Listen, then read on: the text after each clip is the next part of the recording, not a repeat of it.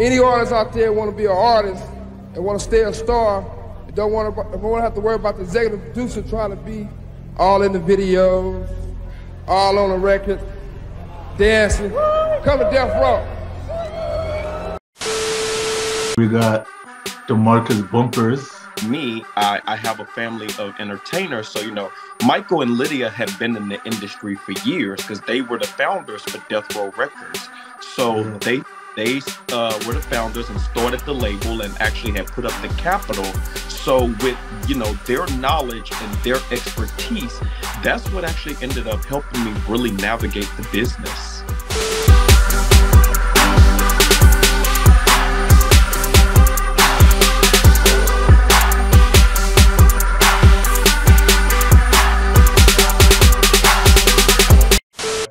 Hario and Lydia is your family?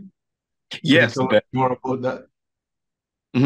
So they are my family on my mother's side of the family. That is correct. Michael and Lydia, they used to be married at one point in the earlier days. And while Hario was away, Lydia was running Death Row Records as the founder. And, you know, she was like, I think, president for the operations at the time when he was going back in the 1990s.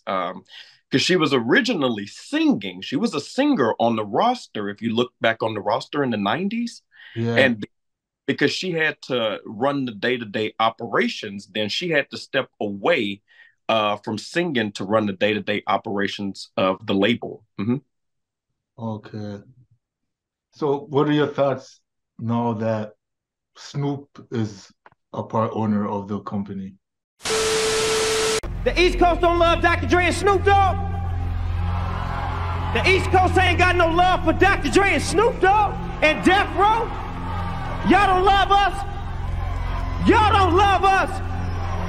Well, let it be known then.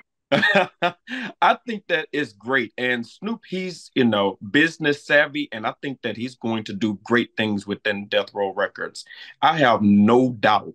And I'm looking forward to more of the music that they're going to put out, more of the artists that they will get into the label. I'm definitely looking forward to seeing the route that they go. And I know that they recently just got Maze onto the roster. Yeah. I also seen Harry announced that Snoop and Dre are coming with the album this year too. Yes. Yeah.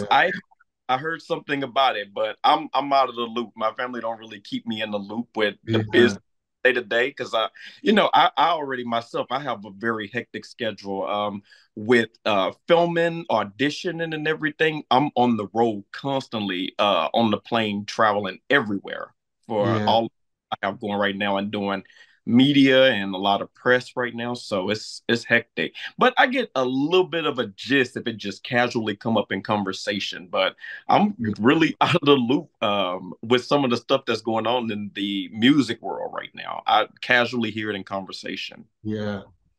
So what are your thoughts on Billboard and Vibe Magazine's top 50 rappers ever? Because they had Death Row artists,